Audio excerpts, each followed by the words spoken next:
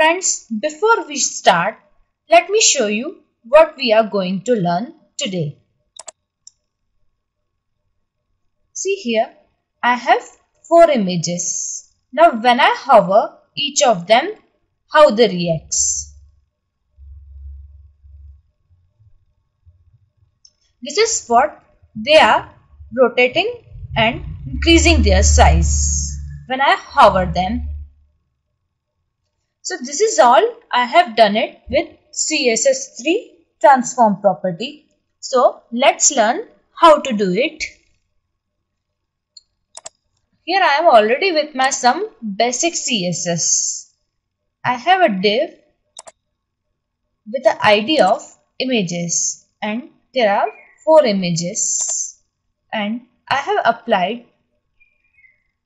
margin 100 pixels to that div images and have a trans class on them which is width 200 pixel, height 200 pixels and a box shadow of 5 pixel, 5 pixel, 3 pixel and a margin of 25 pixels. So my each and every image inside div images will be affected by this CSS. So the height and width of each and every image will be 200 pixels and each image will have shadow of 5 from X, 5 from Y and 3 from Z. I have applied a prefix WebKit as it's a CSS3 property and there is a margin of 25 pixels. Let me preview up my page for you. Yes. See.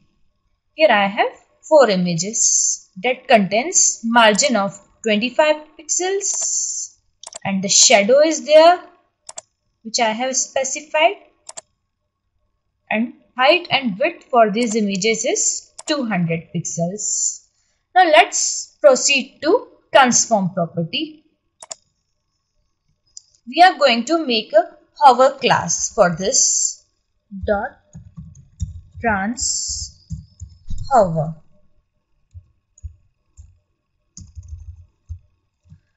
So that when I will hover these images, the transform property will react.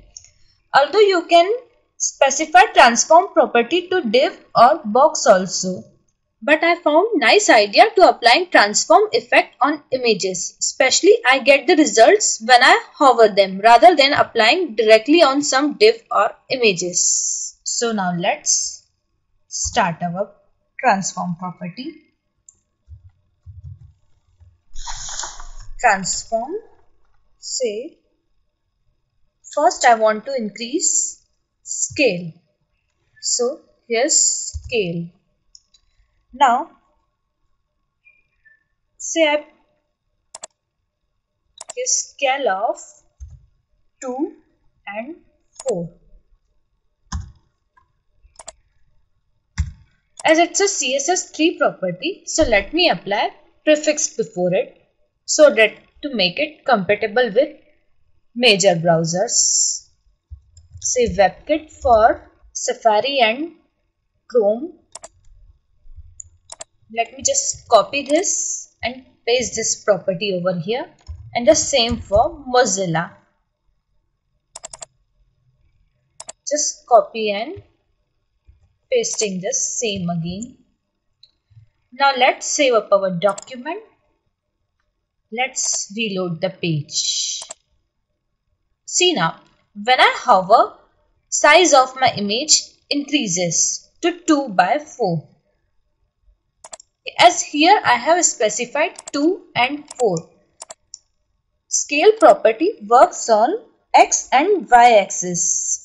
It increases or decreases the size of element depend on the parameter we are specifying. 2 stands for X here, 4 stands for Y here.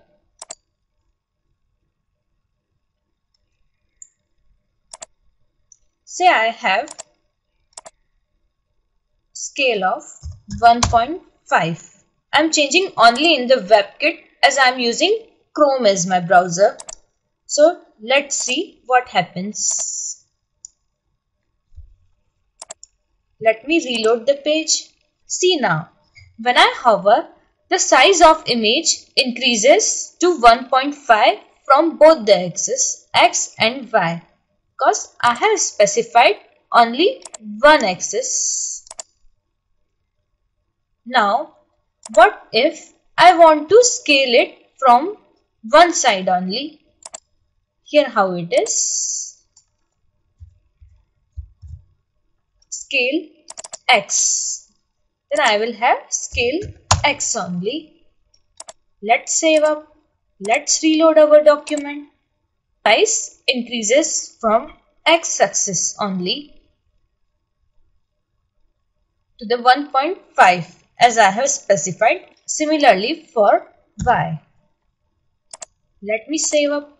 Let me reload. See, now it increases only from Y axis. So this is how you can play with scale property. Imagine if there were social icons over here and you hover on them. So they will increase their size, which will look very pretty. Let's make it 1.5 from both the sides.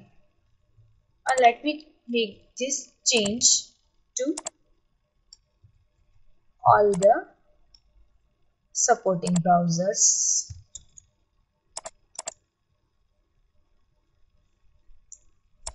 Now we will proceed to rotate property inside transform.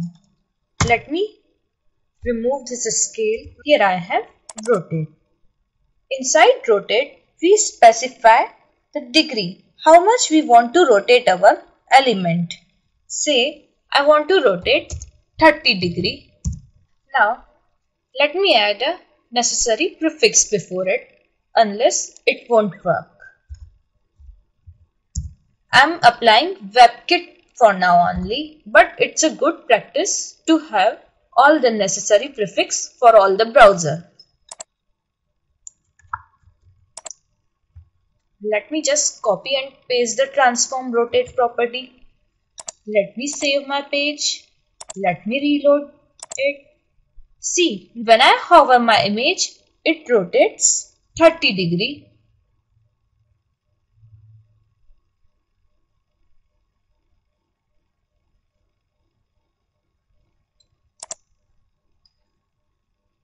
Say I specify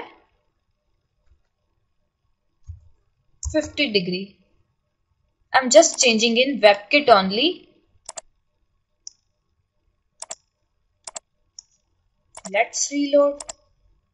See, it rotates 50 degree now. What if I want to have both the effect at a time, scale and rotate on my images? So let's have it.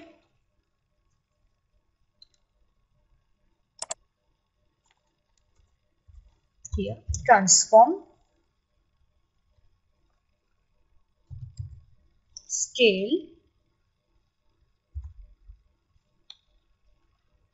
let the scale be 1.5 and let me have rotate now. Rotate 30 degree.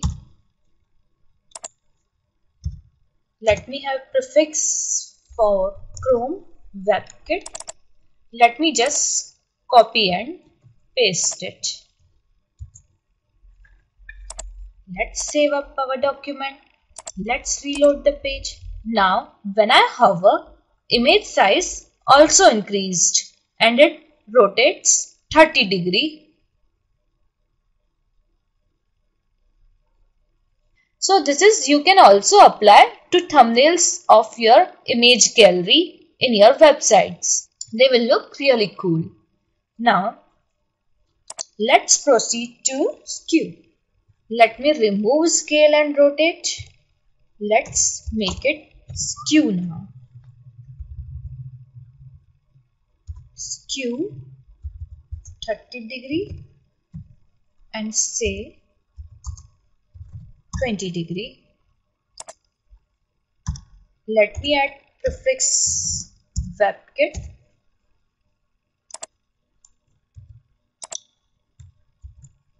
Let's save up our document. Let's reload it. See, now when I hover them, the image gets Q. 30 is x-axis, say horizontal, and 20 is y-axis, say vertical.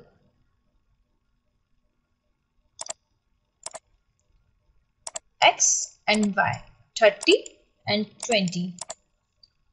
Similarly, I can specify one axis also for skew, say X only 30 degree. I am changing only in WebKit. Let me save up my document. See now, Skew transform is working only on x-axis now. Let's make it y. Let's save up our document. Let's reload. See now it's y only.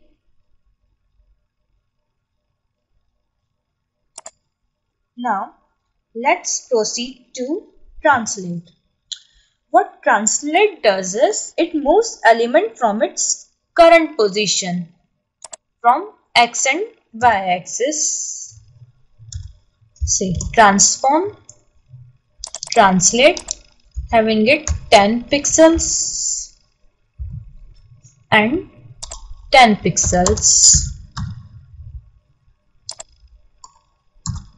Now having the same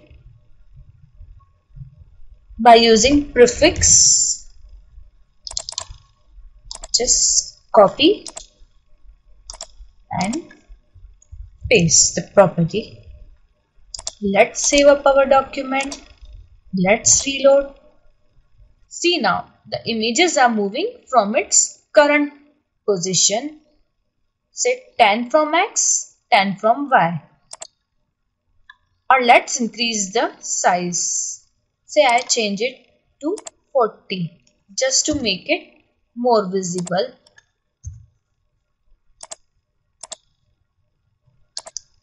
Let's refresh our page. See, now they runs 40 pixels from their original position from both the axes. Say I want to control only one axis. So there I will have translate X. I will remove the second for Y. Let me save up my document and let's reload. See, now the element is moving or the image is moving from X axis only, or let's make it Y. Now it will move from Y only. Let's reload it. See, now it's moving from Y only. So this is what translate property does. This is what we have learnt about transform property. So this is done, friends. And if you want to learn these subjects directly from me, do contact me. Do subscribe to my channel. Have a good day.